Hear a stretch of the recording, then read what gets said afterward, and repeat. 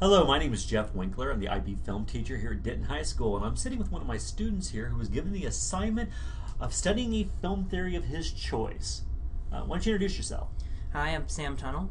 Hi, Sam. What film theory did you choose? I chose Apparatus film theory. And why did you choose Apparatus film theory? I was very interested in the idea that the execution of a film is incredibly important to the way the film turns out. So, Apparatus film theory deals with the execution, I take it. Okay, well, go ahead and tell me about this theory. Well, basically what Apparatus film theory is it's a theory that states that since everything in a film is about illustrating ideas, that everything the filmmaker does has meaning. So everything you see in a shot, from the lighting to the composition to things that you see about the angles, all of that is important. So everything in a film as a whole has meaning? Yes. So anything can be analyzed if it has Exactly. meaning. Okay.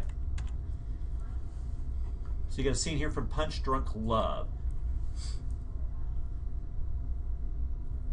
So basically in this scene, talking about the idea of mise en scene, which is things that you see in each individual shot. So you can, especially with this shot, which is stagnant and stays right here for quite a long time, you can analyze all the different things. There's leading lines, the lines on the wall, direct your focus, the colors, how they show you, like, it makes his character almost disappear, and things about the lighting that it really isolates what you're looking at and what your focus is. So all these little elements of the composition have meaning. Now, you're using a term here, mise en scene. What does mise en scene mean?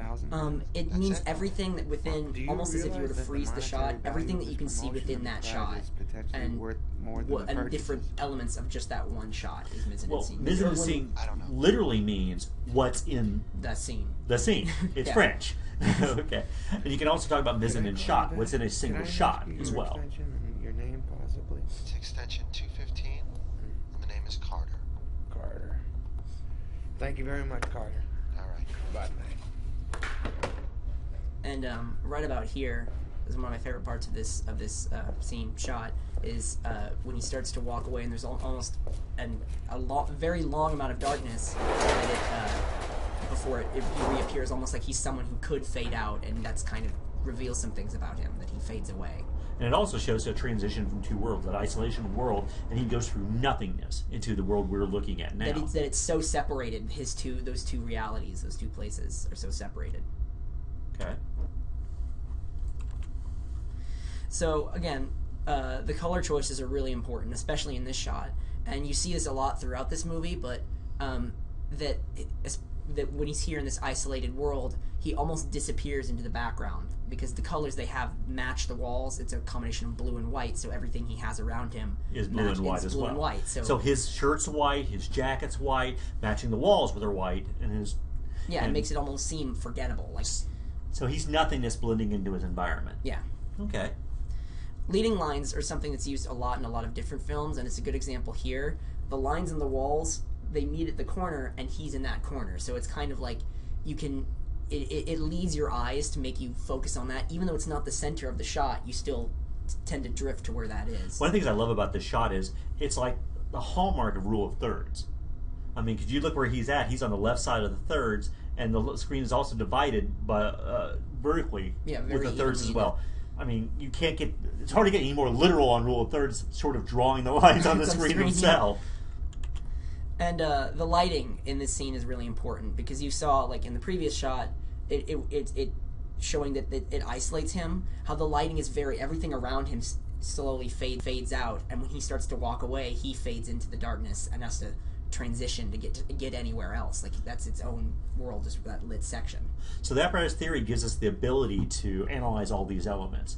What are some of the directors that use this? Who are some of them? Exactly. Paul Thomas Anderson uses this. Steven Spielberg uses this a lot. It's actually something that you can analyze with really any director, but there's some directors who tend to like say that they use it more as opposed to something that it's like implied, because it's like Stanley Kubrick. Yeah, the man just every shot means something. He hides symbols in everything. Yeah, you can tell that there is something there, and sometimes with directors they don't mean to put something, but you can kind of tell that because of the way that films are just made in general, that things turn out a certain way. because of this theory, because of the idea that things need to mean something. This is one of the film theories I love the most, because I could look at this and I can analyze it, and I can pick it apart, I can look at it and just discover all these hidden meanings into it.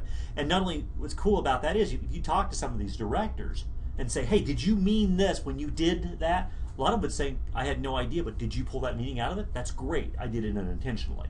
Exactly. Like that it's something that the viewers can get their own meaning using the idea of this theory, that things can be interpreted different ways. Okay. Well, there's anything else you'd like to add to this? No. Okay, well, thank you very much for talking to us today about this. All right.